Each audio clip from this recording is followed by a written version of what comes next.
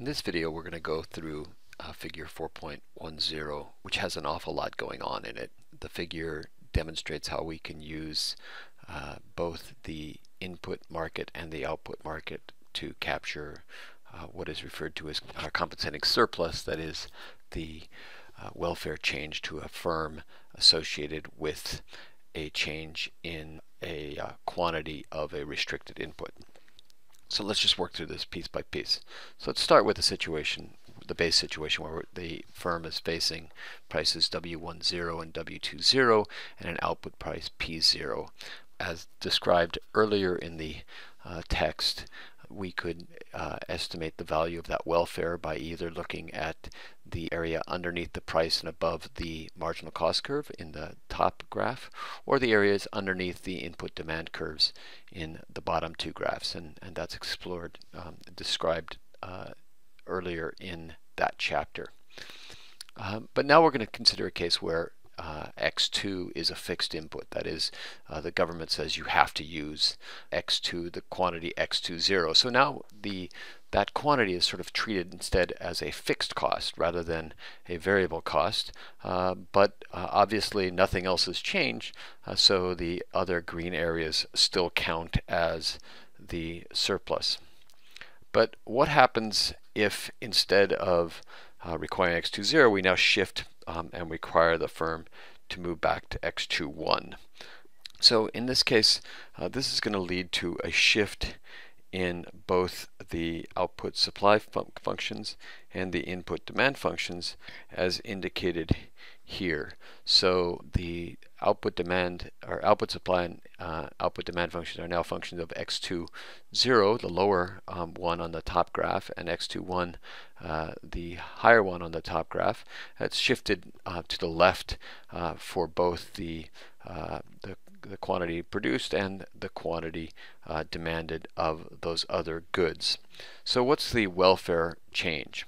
Well, we can think about it first in the market for X2. That we know that before it was that full green area.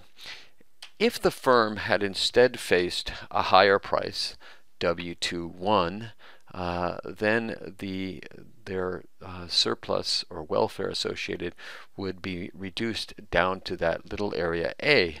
So if the reason for shifting from X20 to X21 was an increase in the price, then the welfare lost would be B and C. But in fact, there's no suggestion there's a change in the price, only that there's a change in the quantity. So area B is retained by the firm. That is, those are rents that accrue to the firm in the demand market for X2. So that area B is still included. So the welfare switches from ABC to just AB, so we see a loss in welfare equal to the area C. Now let's look at that in the context of market for the input X1. Originally, the welfare to the firm could be measured by the green area S plus R. With the switch, it's reduced to the area S, but that's if there was a price change, which there's not.